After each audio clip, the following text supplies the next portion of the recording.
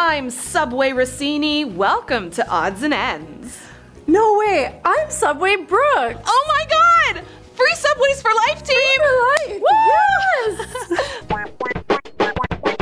Fresh. 10,000 people applied to change their name to Subway to win subs for life. You must really have to like subs to do that. Look, I'm a sandwich girl through and through. I love me a good sandwich. Yes. But I would never change my name to Subway. It's nice that the idea is to have free subs for life. I could never do that. Subway? It's not even a nice name for a restaurant. Maybe if the restaurant's name was nicer, like, I don't know, like Kelsey's or Moxie's, like something pretty, but Subway? So Subway's Subway Name Change Challenge offered free subs for life to one lucky person. I am very curious to find out who that winner is. I know. We could find no record of the winner being announced. So people they all changed their names and then there wasn't even a winner? Is this some kind of prank or something? It's like, April Fools, now you're stuck with Subway as your name for life. Regardless, whichever way it is, I still think it's crazy. Is there any food that's worth it to you? Would you change your name to like Pizza Brooks if you got free pizza for life? It depends what kind, baby. No, I could never do it. I don't know. I think Bubble Tea Rossini has a nice ring to it. That actually sounds kind of sexy. Right? People are upset again about a sculpture of a busty human body with a seagull's head.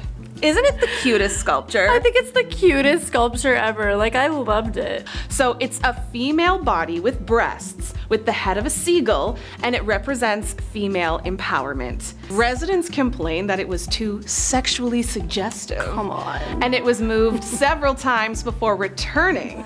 Despite the artist adding a skirt and a bikini top, residents complained again and created a petition to remove it. And I bet you it was all women. They were all jealous that that seagull had better tits than them.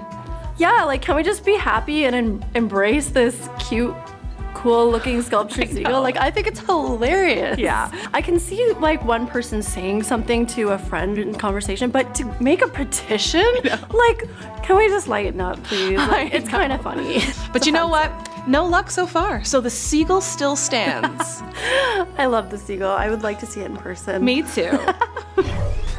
A Japanese woman was arrested for repeatedly calling emergency services because she was lonely. How lonely are you? Or you really like a man in a uniform. All right, now you're on to something. Yeah. So the 51-year-old woman allegedly made 2,761 emergency calls. Oh my, that's crazy.